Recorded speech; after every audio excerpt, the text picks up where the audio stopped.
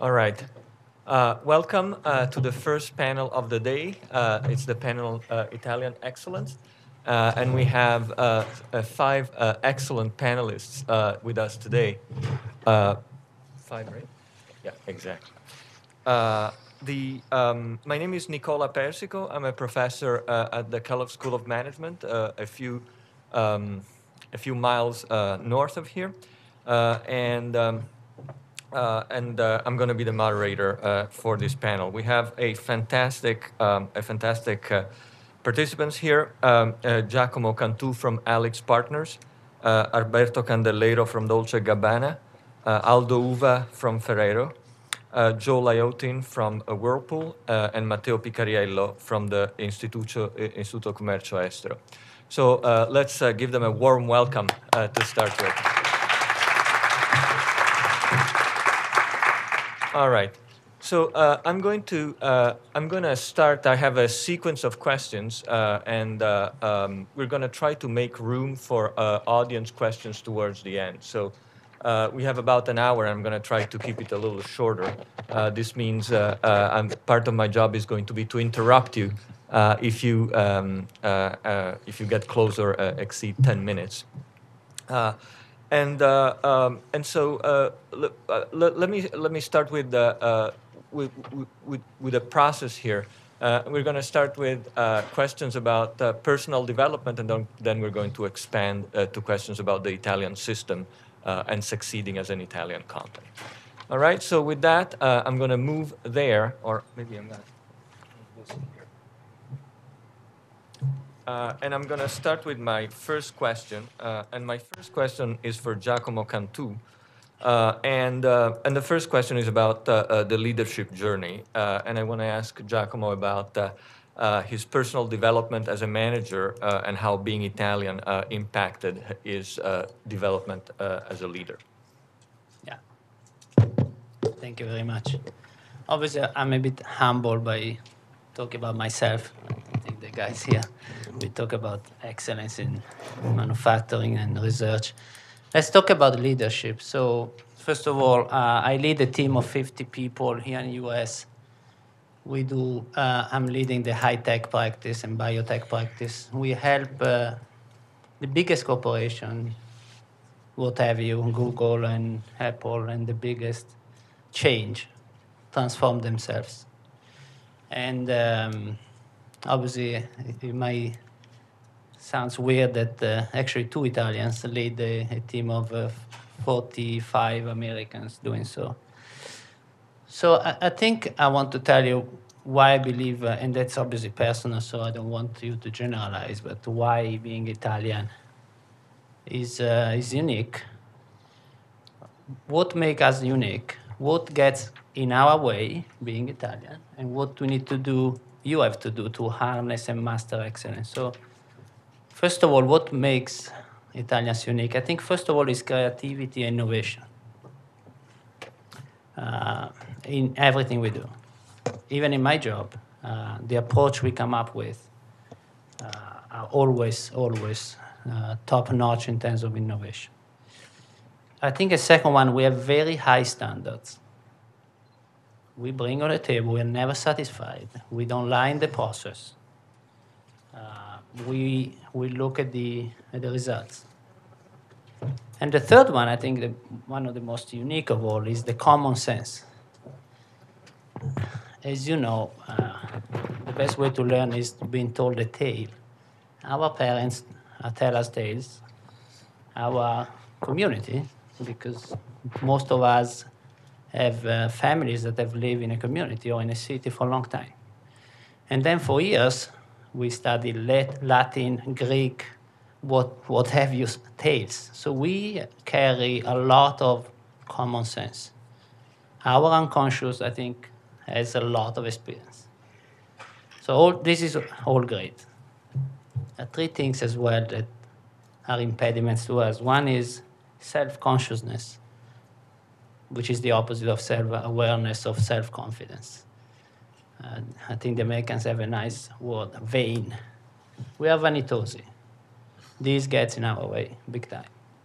The other one is the pessimism, the cynicism. not good. And a bit of complacency. I think Luigi said, and my mother still today say, what are you doing? Right? Where have you gone? Why have you wasted your nuclear engineering degree? What are you doing? Bravo. I mean, we are told that we are bravi, and we're bravi not because of we put effort in it, because we are, by definition, the best. This is this is a difficult kind of legacy. Moving to what we need to harness, I wrote down a few things. One, professionalism. I think you all know what this is, but especially in this country, professionalism has to be practiced at the highest level. The second one is personal respect. If I look back in my career, I had to learn a lot in terms of personal respect, diversity, which you mentioned. Actually, yesterday, I took official sponsorship of LGBT, lesbian, gay, bisex, and transgender in our partners. For me, it's been a journey. Personal respect, diversity is something that, again, as Italians, I believe we have a long way to go. The third one for me is you need to go all in. All in.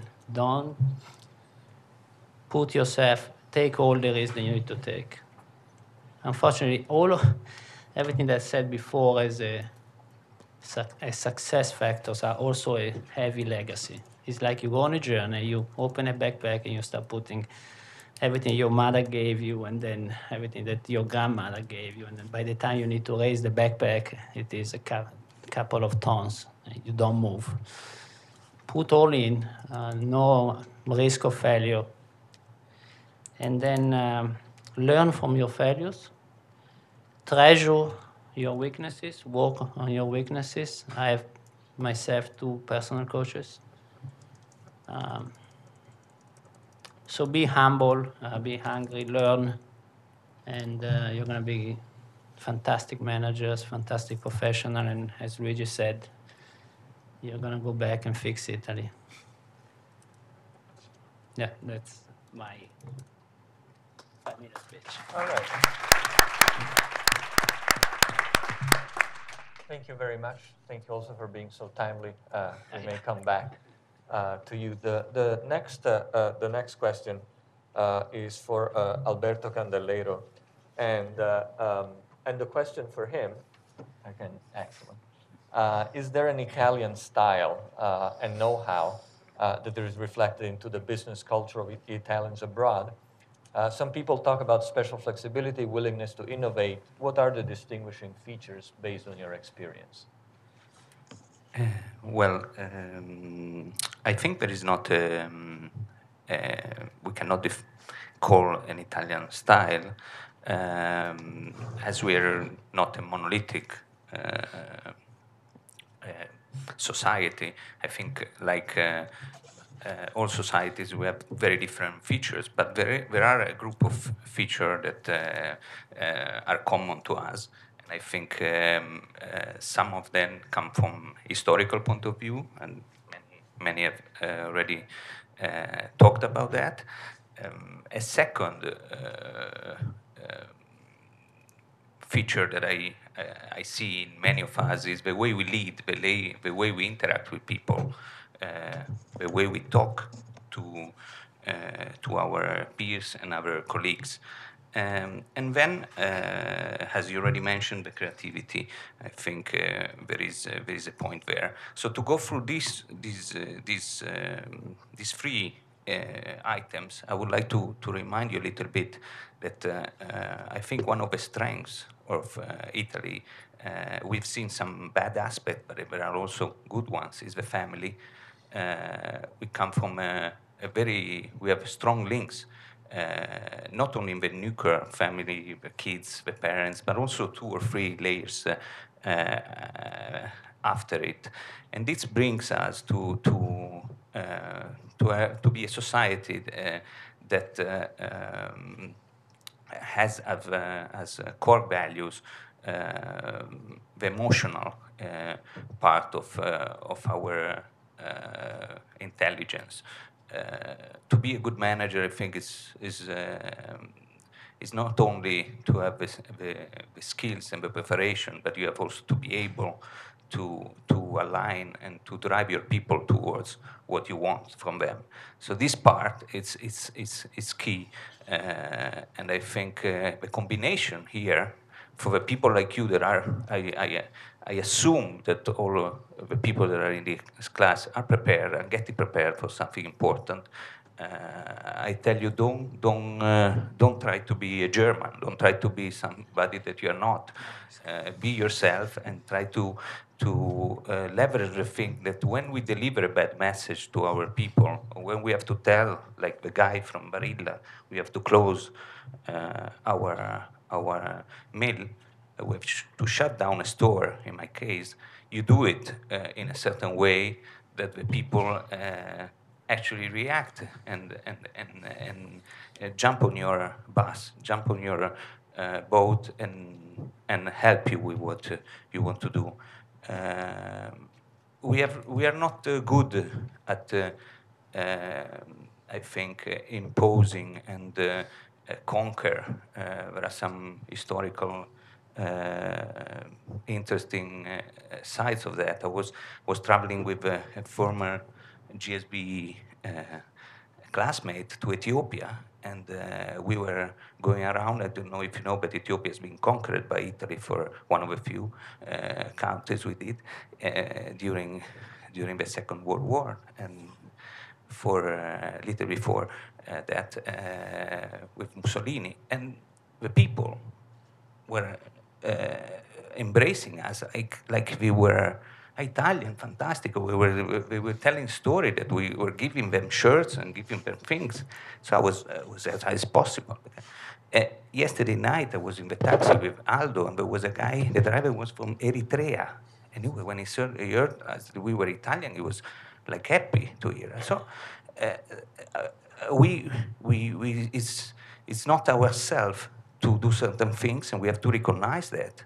But the thing that I've seen, I live in Latin America. No, I never heard somebody speaking about the Spaniards like these guys were speaking about Italians. It's true that passed many more years, but it means that we create a very good relationship with people. We have empathy.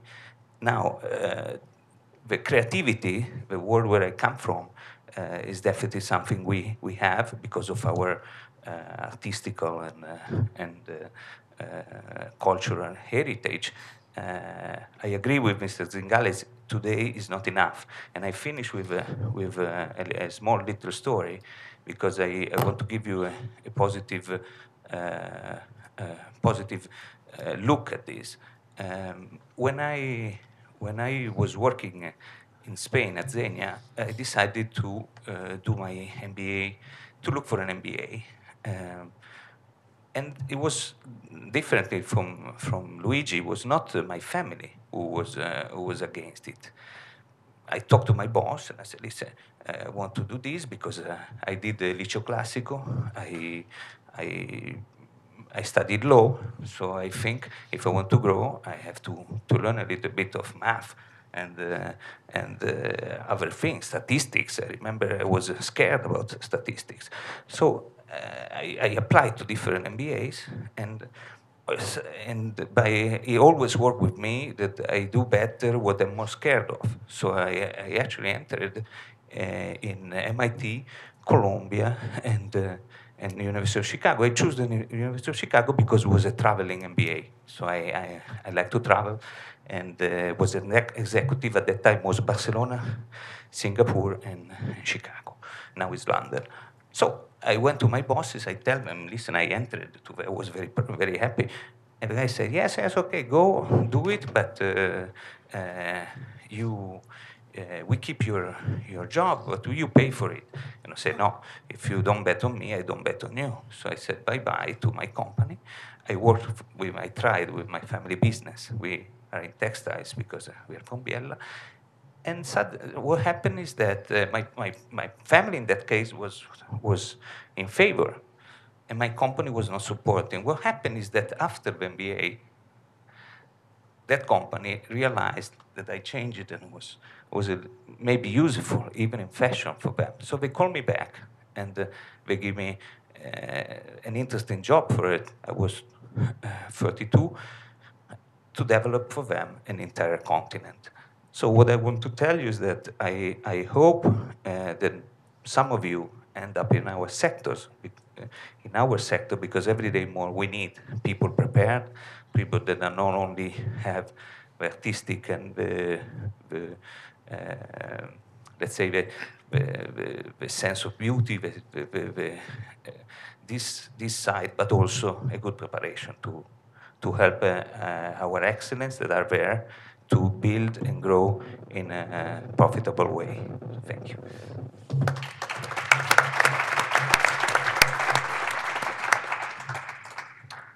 Thank you very much, Alberto. Now turning to Aldo.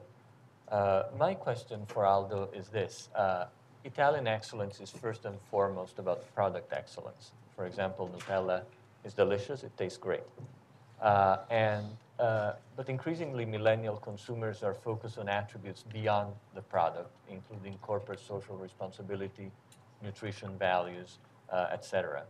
So is the next challenge to translate this product excellence into experience excellence, such as Starbucks has achieved with coffee stores as a third place, and with sustainably grown coffee. So my question is, is this important to develop, and how do you do it?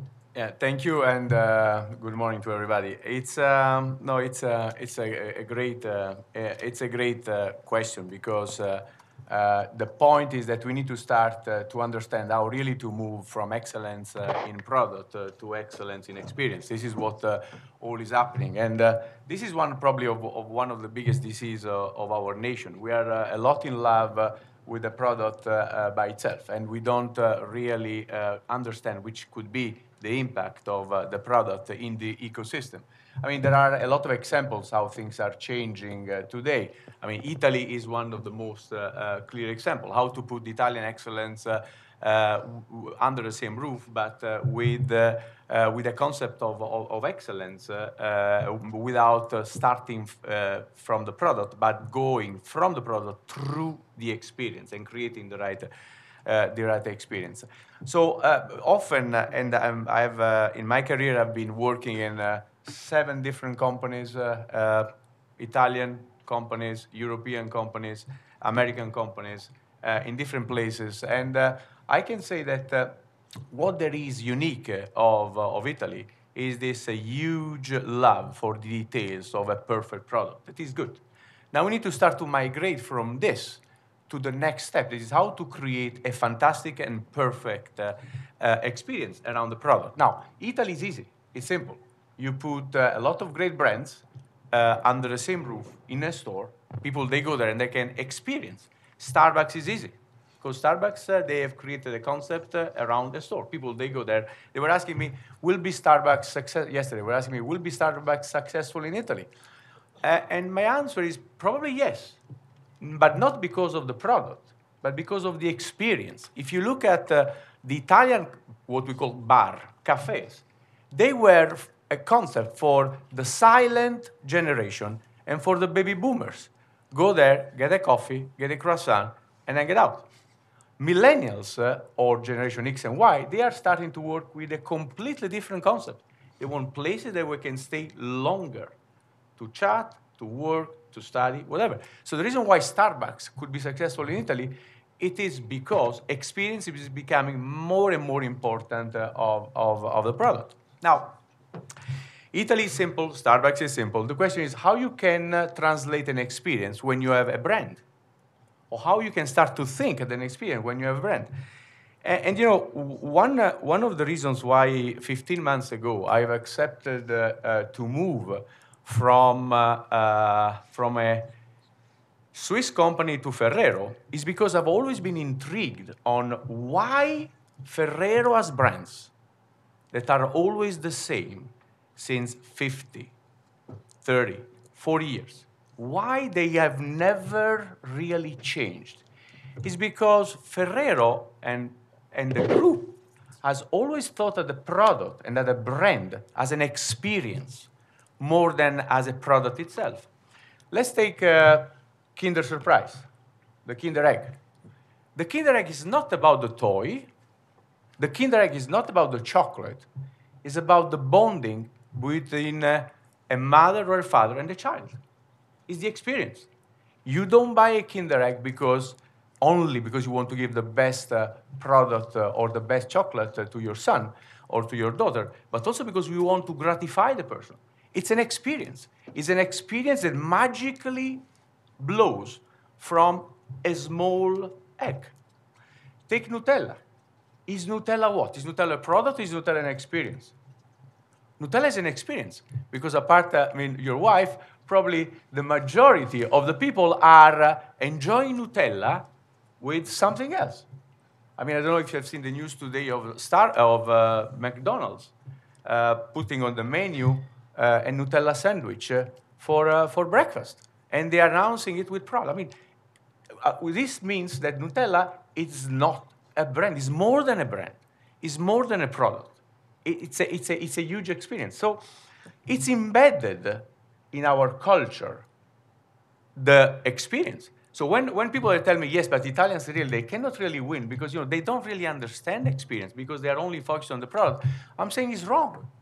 It is wrong because it's in our DNA experience, it's worth much more than the product. However, we are mentally constrained sometimes to think that the only thing that counts is the product itself. You know how many entrepreneurs that still I meet when I go back to Italy, they are still have not been able to do this, let's say, this migration from product to experience. And if Italy wants really to restart and to restart bigger and bigger, really the translation of what excellence in product is into the translation of what excellence in experience is, this is something that should be done. And for you guys that you are starting to approach a new life, let's try to understand that that is a combination of different things that make a success. It's always the balance of different factors that really create a success. It's never one single variable that makes a success. Of course, you need to always have a leading indicator, a leading factor to lead to success. But there's always the combination of several factors that lead to success. So if we start to go and to leverage our creativity, our innovation, our leadership, our willingness of our flexibility, and we combine all this with the idea that experience is what matters, I believe we could continue to be a strong nation, and we can build more and more Ferreros around the world. Because if Ferrero is there since 70 years, and no one has been able to copy a Rocher that you have on the table or a Nutella that you were enjoying, it's exactly because it's not about the product. It's also about the product. It's more about the experience. Wonderful.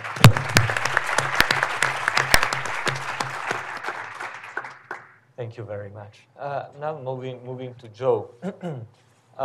Joe's company has invested in Italy, and so the question is, how does a large multinational company see Italy as a place for doing business?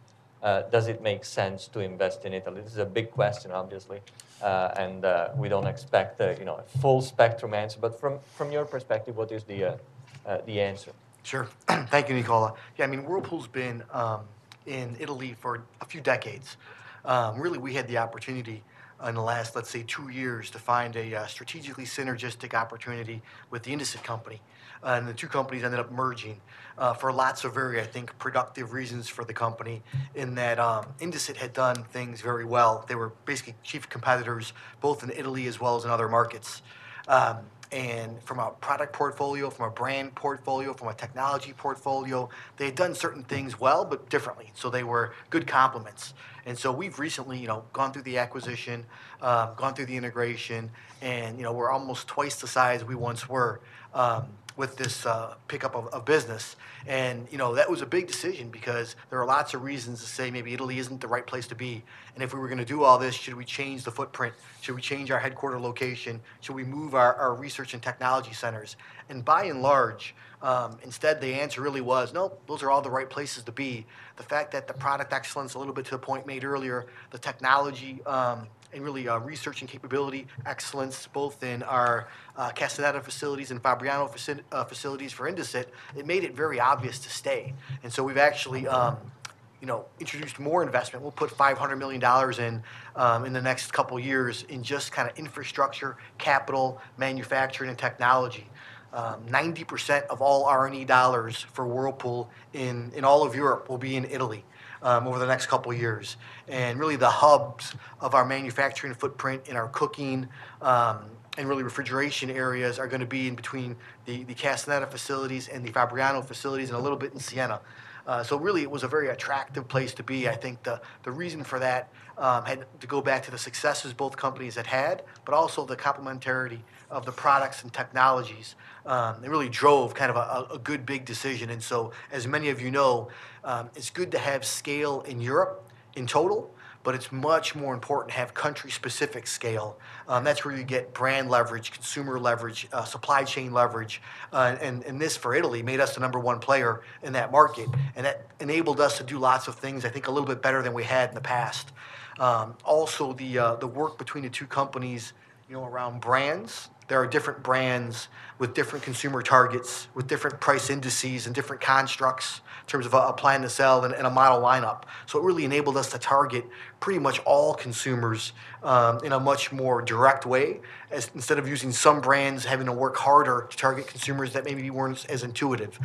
So if you put all that back together, I mean, we're in the process really of kind of refortifying those investments and launching lots of product with the best of best, either from Indesit or from Whirlpool, and bringing that to market as fast as we can. We're actually in the process of moving our headquarters from Camerio and Varese to Milan as another step to say, we're probably going to be there long term. It's a little bit easier for us to attract talent, both from the Milan market, but also, for all of Europe and globally when we're centered and near Milan as opposed to in Varese. And so those are kind of votes of confidence to say, hey, we expect to be there for the long term. We believe it'll be productive, both in the Italian market as well as what it will export to the rest of Europe. And our headquarters being there and near Milan provides certain benefits in terms of attraction of people. So, all in all, those have been very positive things. I can tell you, we considered lots of scenarios prior to the acquisition, and this is not an acquisition that I think came very abruptly. These were probably things that were discussed or contemplated over a decade, probably. And so there were other alternatives, pick up and move and maybe invest in other places or separate the global footprint, manufacturing footprint, and the research footprint. And so, it was, I think, a very confidence boost to the team to say, hey, yes, the teams have been doing lots of things well, differently but well, and then together that could be much more powerful. So all that's, I think, pretty exciting and kind of a big bet for a big U.S.-based company to do in Italy. A little bit maybe to the points Aldo just made, product was the reason why Indesit and Whirlpool had done a good job and grown multi-billion-dollar businesses for both companies. But the next frontier isn't solely or one-dimensionally product. The next frontier for appliances is pretty fantastic in terms of IoT, Internet of Things, and connected. And so really, that goes back to the comments made about experience. It won't be about what the machine does in isolation on one dimension in terms of performance. It'll be much more about the connectedness of how your range either helps you get recipes from different web providers or different apps, how to dream and consider, how to contemplate what's already in your fridge in terms of inventory management, how to communicate through the process. That's really the next frontier for Whirlpool in total, but specifically in our technology centers in Italy. And so that goes full circle to understanding what those use cases are from consumers. And really, there's no better place to understand, at least the kitchen, and how it works and what's important and where are passion points and how to communicate to really make it an effective and compelling food journey experience And when you're rushed because it's an evening and you've picked up your children or whatever it might be, and you only have a half hour to cook, that's one experience. Another experience is on the weekend, maybe you're having guests, family. You know, the dreaming and the amount of elaborate steps required for that is much different. And we think Whirlpool is kind of at the center of that. And technology really will transform that from a one-dimensional product to really an experience in the kitchen, a food journey as we call it, with technology playing a very big role, but behind the scenes, enabling things as opposed to upfront. So that's a little bit about kind of why both, Indesit was important to Whirlpool, why Italy was a very attractive place, and why the future is set up very well for Whirlpool to grow in Italy. And the core assets of product excellence, engineering, technology, and a strong kind of focus and expertise in culinary really kind of is the right recipe for Whirlpool in Italy. Wonderful. Thank you very much.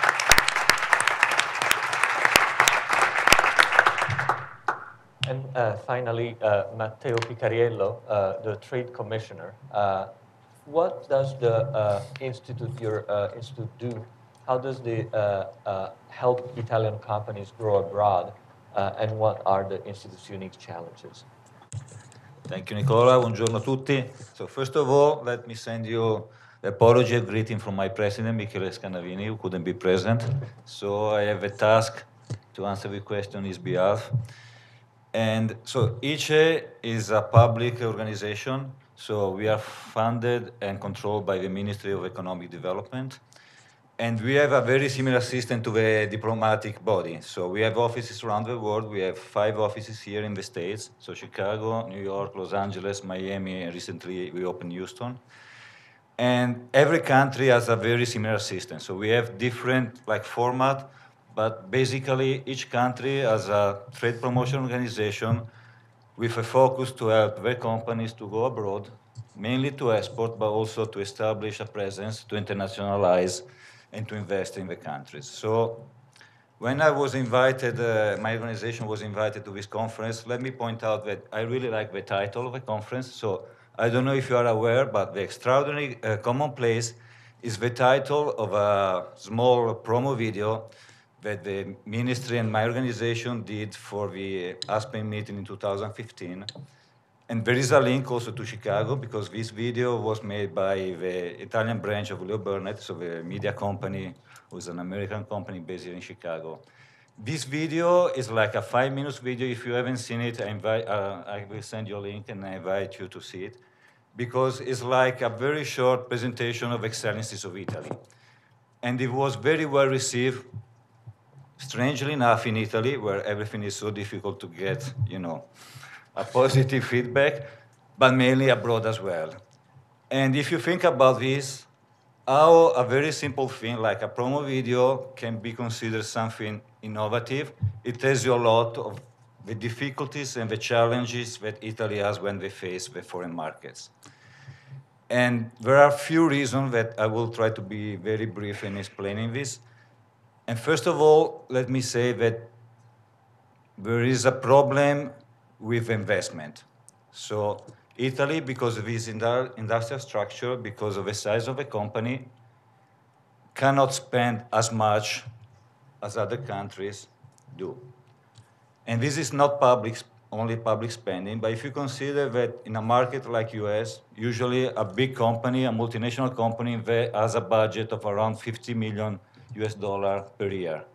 So which is a huge amount that many small, medium-sized companies cannot afford. So when you analyze the brand ranking, international ranking, you will see only a few Italian brands. So you are lucky enough to have some of the best representatives here at this panel, at this meeting. But for most of the other companies, this is a real struggle. So recently the government tried to change this, what was done in the past, with a very simple solution. So in the past, the investment was spread among so many different countries, sectors, and everybody was pulling for his own piece of the pie. So in 2015, US was considered as a focus target for Italy. And we receive a budget of around 50 million euros, focusing specifically for the food sector, with aim of counter or let me say, educate the consumers towards the real authentic products versus what we call Italian sounding. So, all the Italian name items made by American, Canadian, or Australian companies. And the results were very positive. We had also a parallel program towards very big retailers. Now we are partnering with all the bigger retailers in the States. But I think it was a change. So for the first time, we saw that the government effort was focusing, so there was a capacity to make a choice, which is a very neat, clear, and strong choice. The second point I would like to mention is the industrial policy. So the export promotion, the export policies in the past lacked for a lack of industrial policy in Italy. So recently, if you can recall, there was, during when Bersani was minister, Industry 2015, which was one of the most recent big efforts in order to facilitate or innovation of the industry of the manufacturing sector. Last month, the new minister, Calenda, presented in Italy what we call Manufacturing 4.0. And again, I don't know if you have heard about it. If not, again, I invite you to read and understand what's going on in Italy and how Italy is trying to change. And why is it important? It's important for, first of all, Europe is doing the same since a while. So there is a huge European program which is called Horizon 2020.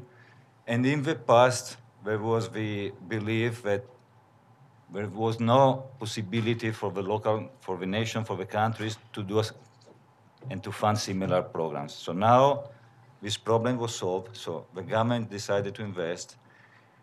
And for the first time again, the investment is mainly to support the Italian industry in Italy, so to create demand, to create renovation. There was like refunding for purchase of new machinery for changing.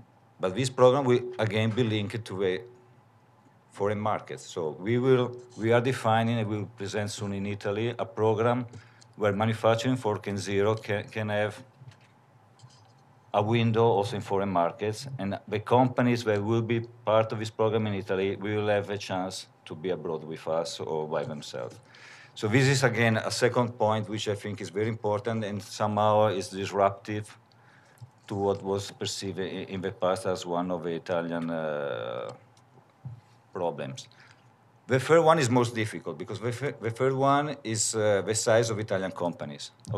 And this is like my daily struggle when we help mainly SMEs, so very small companies, to find a partner, to find a distributor, to find an agent.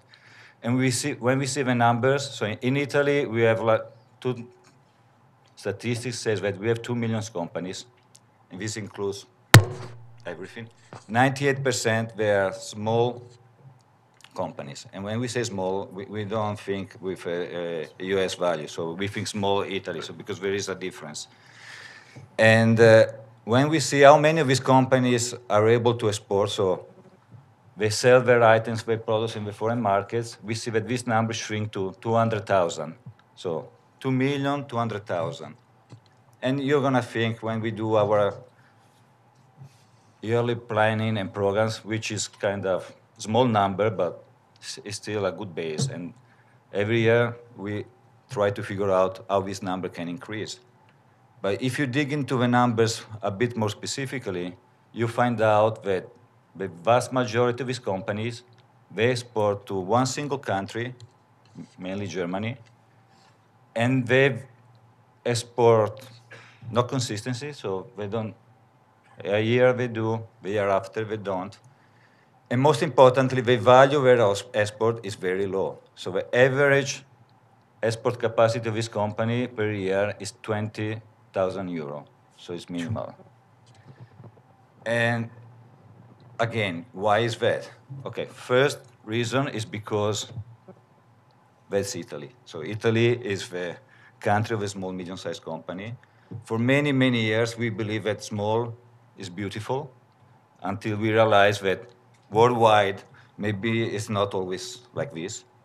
And the second point is because, again, the export policies were considered like a survival policy. So if you are a small companies, especially in the local territorial support, if you're a small companies and you struggle because your internal market, your domestic market is shrinking, what you do? You receive some help, some support to go out to sell, and then as soon as the condition get better, you don't need to do anymore. So there was no a long-term vision.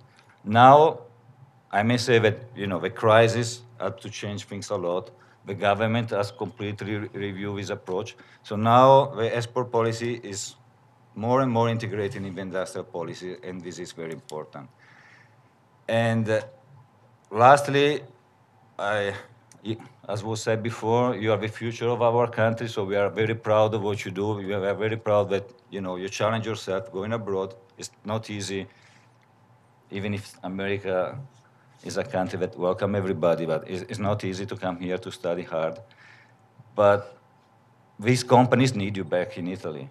So it's not just, going for the solution, but there is a real need.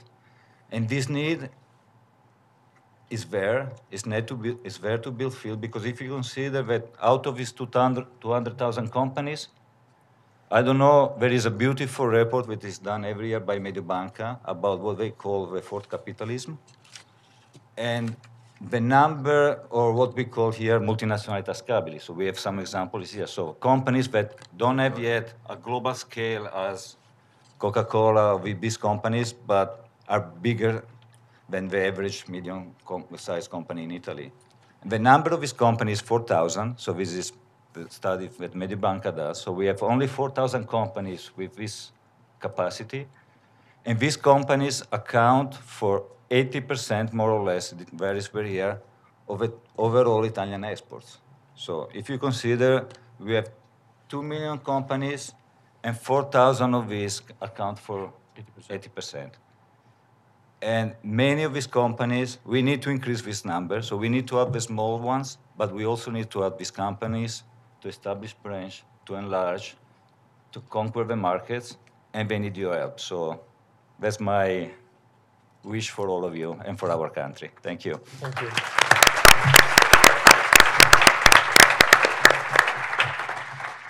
Well, one of the stereotypes of Italian is that we're always late, but not in this case. Our panelists have given us a good 15 minutes for questions. So at this point, I'd like you to start thinking about any questions that you'd like to ask our panelists. And if there are no questions, or if I don't see any hands shooting up, oh, excellent, one question. Okay, so question for Mr. Pitabiello. Thank you. I found the data you shared about the small and medium enterprises very enlightening, especially the fact that only 200,000 export and the average export amount is 20,000 euros. I wanted to ask you, what are the actions that the government is taking, setting up in order to change this, in order to allow these companies to grow in scale and have a much more organic and sustainable approach to exports, and essentially to get out of this trap that they seem to be placed in. Okay, so the question is for me, but I welcome everybody to answer from their experience. So I would say that there are mainly two policies. So one is we have a budget, and this budget is helping this company to lower their costs when they go abroad. So from the very simple participating to a trade show, so instead they can be facilitating cost-wise and organization-wise. The second and probably most important aspect is education. So we have a strong training program for export managers, for young graduates, for managers from the companies. We work together with major universities in Italy. So the idea is that for these companies, not only they need to get the right contacts to lower the cost, but they need to change their vision, to change their attitude, and to get the right people to do it. Thank you. Any other questions so far? Please.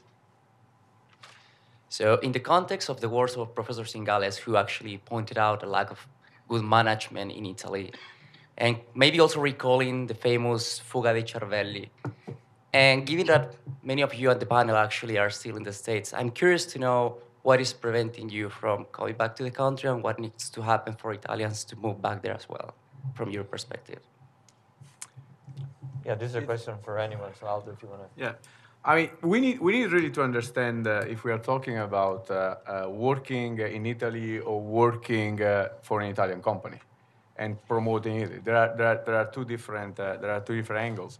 To me, the point is that in the moment in which Italy will solve the issue of leadership and will solve the issue of management, then working in Italy will be easier, will be simpler. Joe was talking about Whirlpool that has both Indesit. I don't know how many of you know, but I've been working with Vittorio Merloni with Indesit for almost 14 years.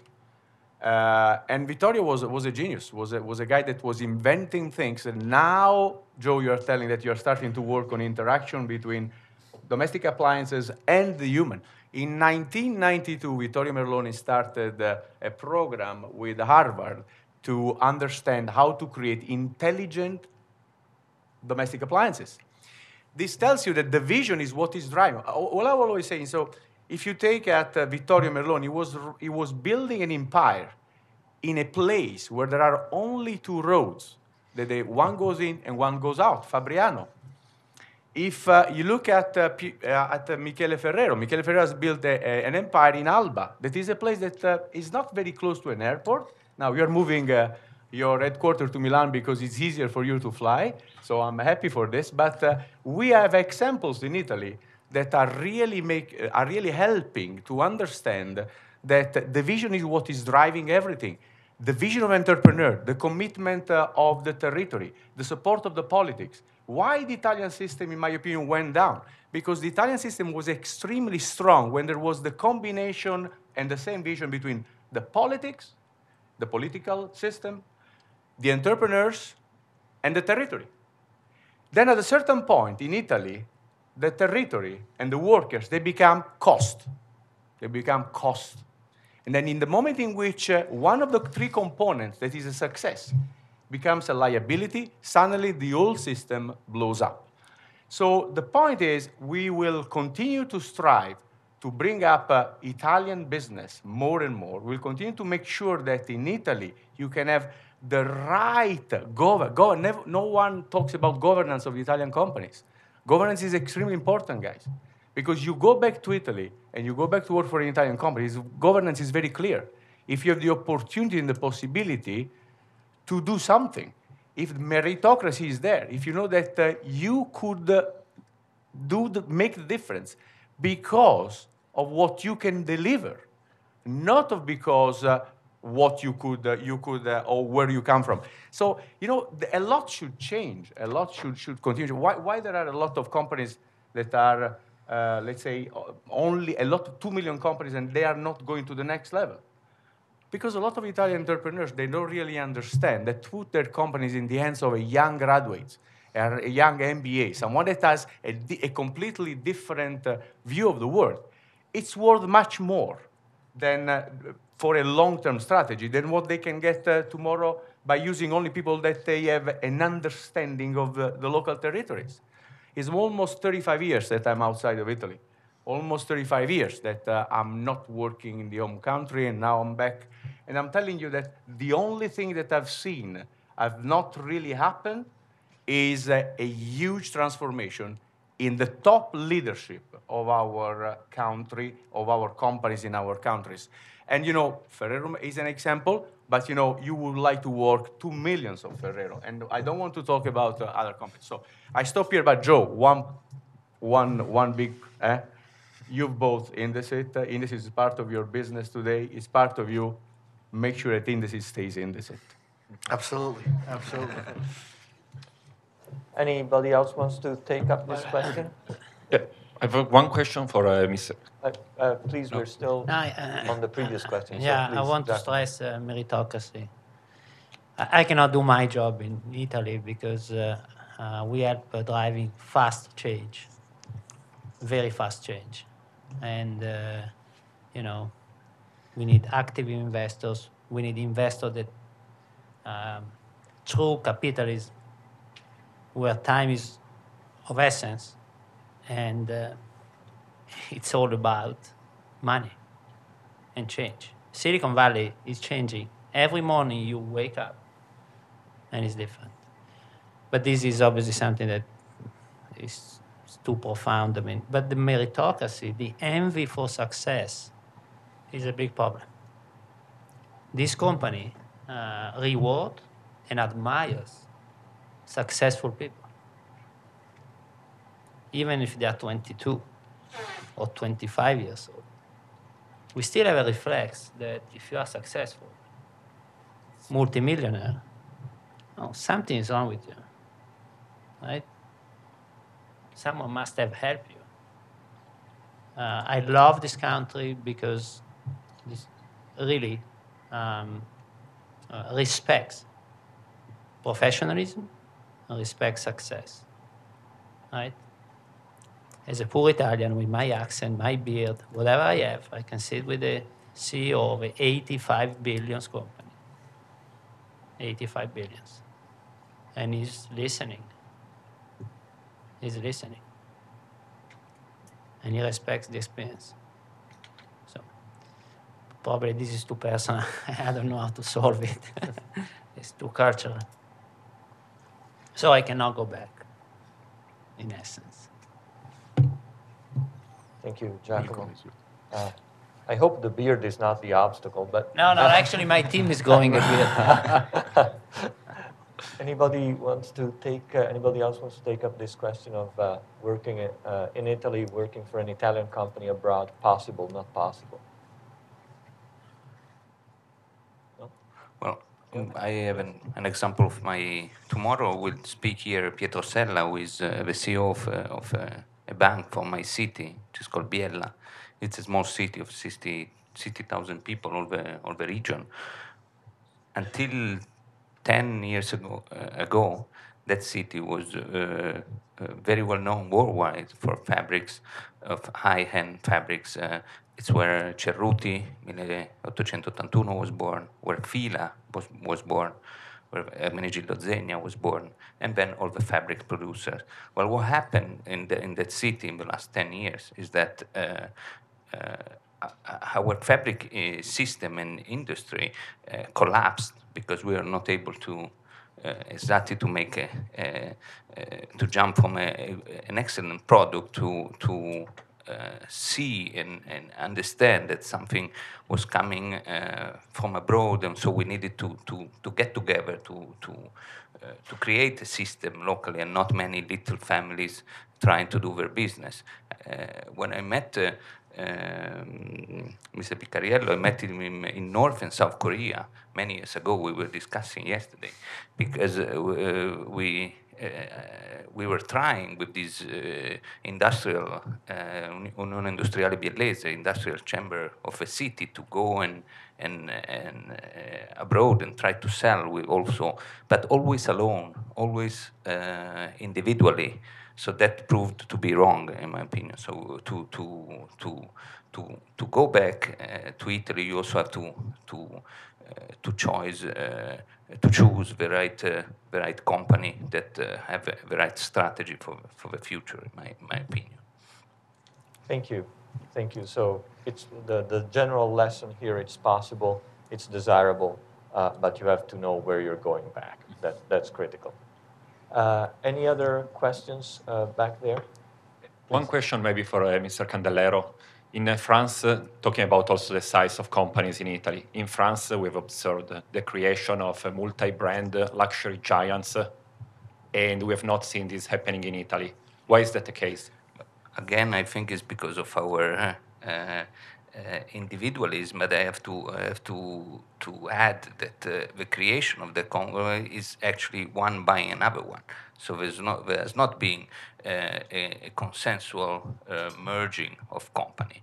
There are two big players, which is Kering, now called Kering, and LVMH, which have been shopping around in all the luxury environment, and actually they started to buy also Italian companies.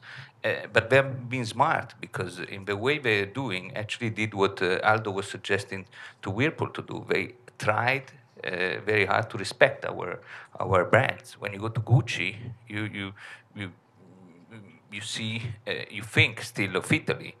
I'm still surprised how many people don't know that Gucci is not Italian anymore. Likewise Fendi, likewise many others. Now, Italian companies, there are some, what they did, instead of join together, which actually for the differences, for the DNA of the company is very difficult. What we did, someday we went IPO. That's what Ferragamo did. And so they raised money to grow. That's what Prada did. But there are still few big brands. If we put I was calculating that with some friends. If we put it together, we are like the LVMH or like Kering, adding each. Imagine the power they have to negotiate with the providers compared with us when we go and to negotiate whatever thing we need to work. So I think the problem is that yes, we are strong, but we are still divided. We are still very separate. Thank you. So the answer goes back to this question that's being talked about: large and small companies, and particularly maybe a little too small in Italy. We have a couple more minutes. Are there any other questions? If not, then I'm going to exercise my prerogative as a as a discussant here, as a moderator, and ask a question to Mr. Picariello. And this is the question about the TTIP. And this is a trade treaty that's being negotiated these days. That was being negotiated. Now we don't know with the new president here in the United States. Between the EU and the United States, that was going to cover many aspects of regulation, and particularly the issue of IP, Italian sounding, et cetera, et cetera. Would that be a desirable treaty, in your opinion, for Italy? Unfortunately, I believe the treaty will be on standby for a while after the election. But let's say that even in the recent times, it was not so very well welcome, despite the benefits that personally I believe, but many studies prove also they were going to be. And from my personal point of view, when you see that a treaty is attacked from both sides, and both sides are saying that there is no benefit for them, there should be something wrong. Because either way has to gain something out of it. There is no possible there is a loss from both sides. So in US, the movement against the agreement, and in Europe was saying the same things from different point of view. So there was something wrong in communication. Unfortunately, even if the agreement was going to be in place, it's not going to incorporate, if not for a very small and limited part, the denomination. So it's not like the agreement was recently, CETA, written with Canada, where finally we got protection. We will have protection for our denomination of origins. So the agreement that was under discussion with US was not yet incorporating this. Okay, so we'll still have American Parmigiano. Yes. Then. All right. Well, with that, let me thank the speakers here. Please help me thank them.